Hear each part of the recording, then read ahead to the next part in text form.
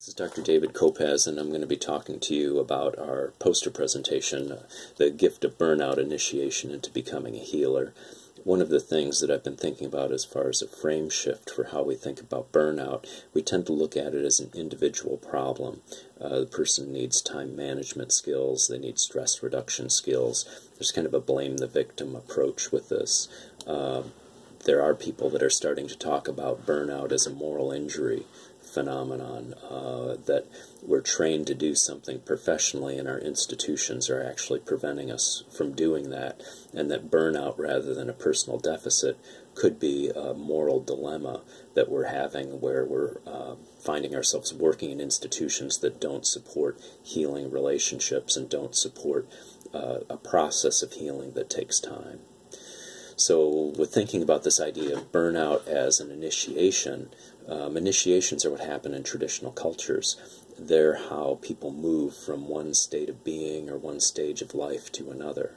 I work with a healer from the Southern Ute Reservation, an indigenous healer in the United States, Joseph Rael, and he talks about intentional suffering as part of ceremonies.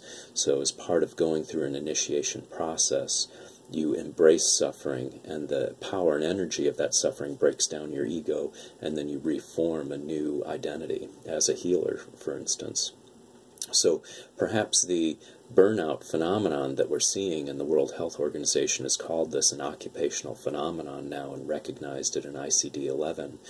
Perhaps this process of burnout that we're going through is not an individual failing, but it's part of an ancient process of initiation and transformation into becoming a healer that's only allowed to partially play out because we don't have a support of elders around us who can guide us through these processes of initiation and transformation. So there's a couple of other lines of kind of converging evidence with this too. Jack Meserow talks about the idea of transformational learning. And in his model, the first stage is disorientation. So before you can reach transformation, you have to go through a stage of disorientation. You also go through a stage where you recognize that the disorientation is actually part of the process of transformation, and then you're no longer fighting it, you're recognizing that you have to go through this process.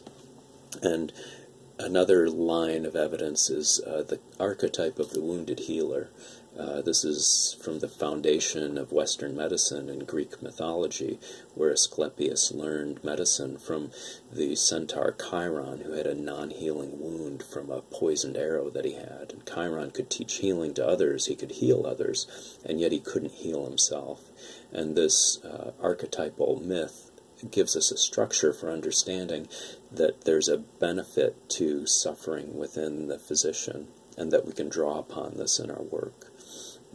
Another line of evidence, too, comes from shamanic practices, which are traditional practices that look at the idea of soul loss as a source of illness. And I started thinking, burnout is, in a sense, it's soul loss. This is akin to the idea of moral injury, where through the trauma of working with people going through madness and illness and death and dying, we develop this secondary traumatic stress and vicarious traumatization, and the way that in shamanic cultures that the soul leaves the body is through some type of shock or trauma. We're exposed to this all the time, so it would make sense that we would lose our soul, we would lose our sense of vitality and meaning and purpose, and we would need to periodically go in search of our soul. The training of a shaman would be finding their own soul and then finding other souls so that they could help them return to their body. And this rejuvenation and transformation process could be part of what reinvigorates us as healers. So with this, I kind of lay out a few of the different lines of evidence and arguments for looking at how burnout could actually be something that could be beneficial for us.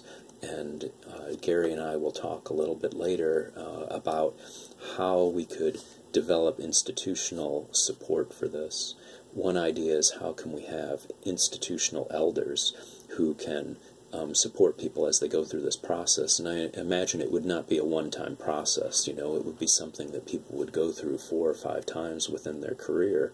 And if we had The problem then would not be the burnout. The problem would be, are there people who are attending to it and supporting the person through it as an initiation into becoming a deeper level of healer? In essence, with contemporary burnout, we have the wound, but we don't have the wounded healer.